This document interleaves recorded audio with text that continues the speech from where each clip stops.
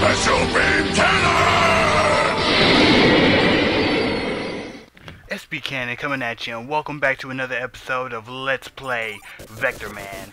And this is episode number 3. And we're on day 5 here. The Arctic Ridge.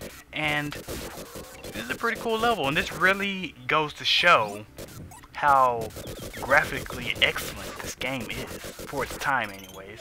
Vectorman itself was kind of, sorta, if you don't know, it was kind of like a, it was Sega's response to Donkey Kong Country. Because, you know, Donkey Kong Country has the 3D rendered graphics and it looks real nice or whatever. So, you know, Vectorman was Sega's answer to that. You know, they was trying to do sort of the same thing, and I think they pulled it off pretty well. They did it pretty cool. The only difference is, you know, with Donkey Kong, they use pretty much real life stuff. I mean, alligators, monkeys, trees, and bananas and stuff. Like, you use real stuff. Like, everything in this game is pretty much fake. I mean, of course, we have this rain, the snow. Obviously, that's real. And this right here that I have, this is like a shield upgrade that you can get, basically. I think I get it a couple of times throughout the game. But it's a little shield that makes you invincible for a while, which is cool. I mean, who doesn't like to be invincible? I addressed this last episode. But anyways, this was like Sega's response to Donkey Kong Country, because this game, it looks pretty great graphically. You know, if I do say so myself. And this right here, this is the shield receiver. Did you see the guy down there at the bottom? Not the enemy, but next to it, the little teapot looking like deal. Those two things together take you to the bonus level, the bonus stage. You have to hit the thing on the bottom first, and then you come back and you destroy the satellite to get to the bonus stage, which I'm gonna do in this level. This guy right here, he's frustrating. What you can do is, as you saw me do, you can double jump, right, and it'll make him jump in the air, and then you run under him. That's what you're supposed to do. Or you can just destroy his tail and make him walk towards you. If you go through the path that I'm taking right here, this will lead you all the way down to the shield receiver that I showed you earlier. That thing, destroy that, and then the shield comes off the satellite, and you can destroy that. And everything's good and dandy. Once you destroy the satellite and the shield receiver, you go straight to the bonus level. Level ends, you go to the bonus level, which is this. It's a little weird. I wish I knew that my gun was going down, because if I knew that, I would have just finished the level normally, because that's gonna get annoying real quick. But anyways, on the bonus level, you just use the directional arrows to shoot whichever way you want to shoot. And basically what you want to do is stay alive. Each time you get hit, one of your lives down there at the bottom, it goes away. And when you die, and the bonus level ends. You don't lose a life or anything, but the bonus level will end. You just want to stay alive as long as you can until the time goes out. You know, it's as simple as that. But as you can see, this stuff gets crazy real fast, real crazy, real quick. Like, what is going on? What in the world is going on right here? Like, how am I even still alive right now? I lost. Yeah. Well, on to day 6, the bamboo mill.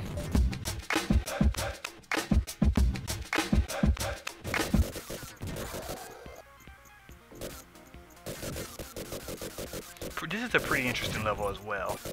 Like I've stated in both of the last episodes, now that I think about it, you know, the levels just go from left to right. Left to right. But in this level, you have so many different paths that you can choose to go through, because there's so many different paths to choose from. You see all these barrels that are going up and down throughout the level. You can actually ride those up and down. Even though some of them look like they're in the background, you can actually ride them. You know, take you like up a level or down a level, blah blah blah, like that. One up. I wish I had a multiplier so I could multiply that one up. You know, because that's what a multiplier would do. It multiplies things. It's pretty cool. It's not really too much of a puzzle or anything. Like I said, you're just going from left to right, so it's not too frustrating. The hard part about this game is just dodging everything. Because there's a lot of stuff that they'll throw at you all at the same time.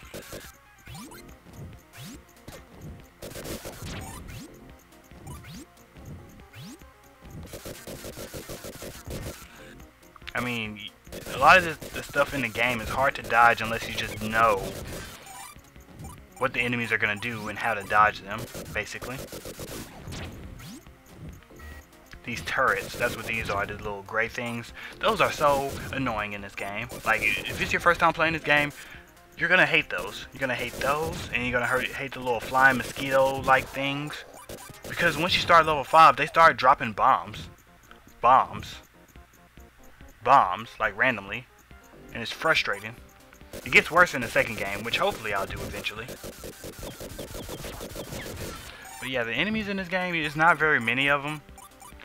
But, you know, they do get iffy. They're weird.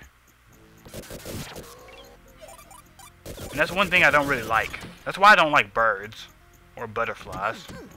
The unpredictability. You can't really predict them. They just do whatever the heck they want to do. I hate things that aren't controlled. But that's a conversation for another day. Anyways, you get another shield here. And like I said, you're invincible when you have the shield, kind of like Sonic. You know, when he gets his little music invincibility thing, just runs through everything.